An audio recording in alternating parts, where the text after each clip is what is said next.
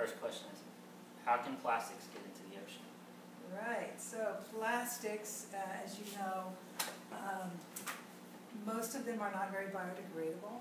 And so a lot of the plastics that humans use as consumers are small items like plastic water bottles or plastic packaging, consumer items. And so usually when you use those are one-use items and they're disposable, and so people throw them sometimes in the trash can, but oftentimes not in a trash can. So they're thrown along roadsides, they're thrown even into waterways.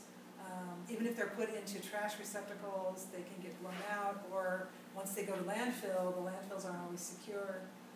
So there's a lot of ways that plastics can get in waterways. I mean, you know, a big question is how do you keep them out of waterways, right? So after plastic has made its way to the ocean, how can it affect the environment and wildlife?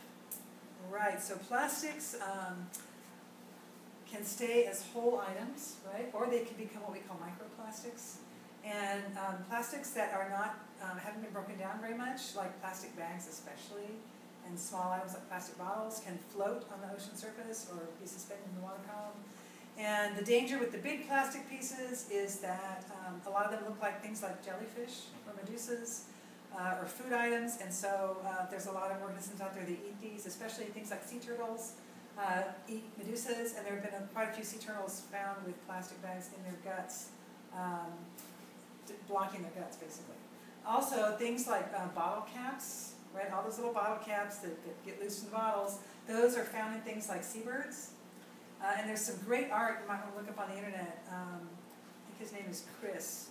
He's a famous artist who's taken pictures of plastics in bird guts in the middle of the Pacific Ocean. So this is on atolls in the middle of nowhere where these seabirds are actually fishing and diving, and they're imagining that these plastic floating bottle caps are food, right? And so even that the body of the bird decomposes after they die from eating the plastics, you can still see plastics. So how can we help stop plastics getting into the ocean? Well, so, you know, in terms of sustainability of material consumption and waste, there are I think 3 or 4 steps. The first thing is, so it goes reduce, reuse, recycle, and I think there's one more. So we should, the idea of using one-use items that are disposable is highly unsustainable, right? So we should avoid, as consumers, purchasing these one-use items if we can, right? So sort of a front-end thing you can do is reduce your consumption of disposable plastics, including having your own packaging, right? So there are places in the world where there are cities where you can buy everything bulk. So you can actually take in your reusable containers and you can fill them up, right, with food and other things. You don't have to buy all that plastic packaging in the first place, right? Yeah. Basic things like plastic bags for taking home goods from stores. A lot of cities have outlawed plastic bags now. They've been banned in San Francisco and several other cities around the country. And then reusing, obviously, you want to reuse as much as you can, right?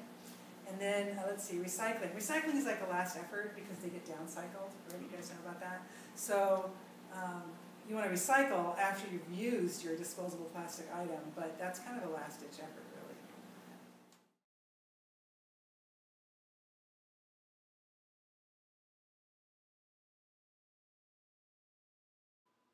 Biosystems engineers devise practical, efficient solutions for producing, storing, transporting, processing, and packaging biological and agricultural products.